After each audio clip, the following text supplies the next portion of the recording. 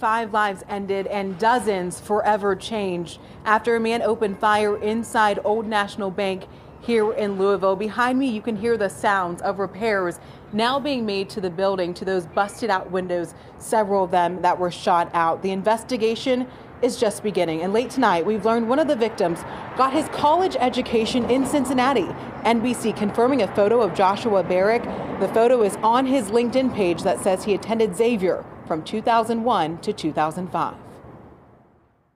This should not continue to happen. An emotional press briefing in Louisville on one of the city's worst days. We lost 4 children of God today,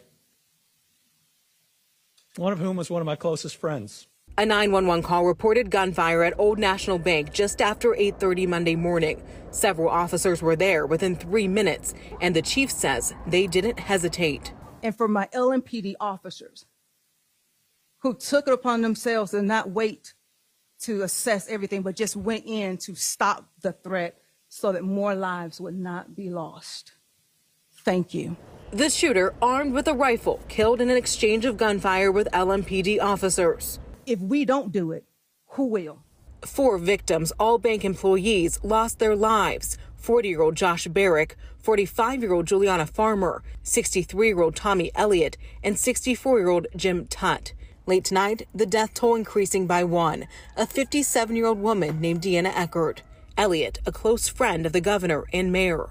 This is really difficult for all of us across the entire city to process and accept. Tommy Elliott helped me build my law career, helped me become governor, gave me advice on being a good dad. Officials focusing their attention on the 5 who died, the 8 injured, and their families. Among the injured, 3 LMPD officers. Nicholas Wilt, a 26-year-old rookie, is in critical condition after being shot in the head. He just graduated from the police academy March 31st.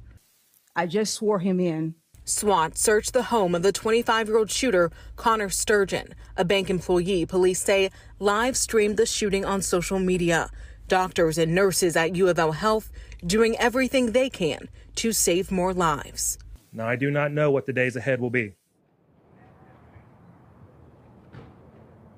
And back out here live in downtown Louisville, where you can see broken windows still being boarded up. Of the 9 victims taken to the hospital, 1 has died. 5 are still hospitalized. That includes 2 people who were rushed into surgery and remain in critical condition. The chief medical officer saying that they are focused right now on keeping those people alive the first 24 hours.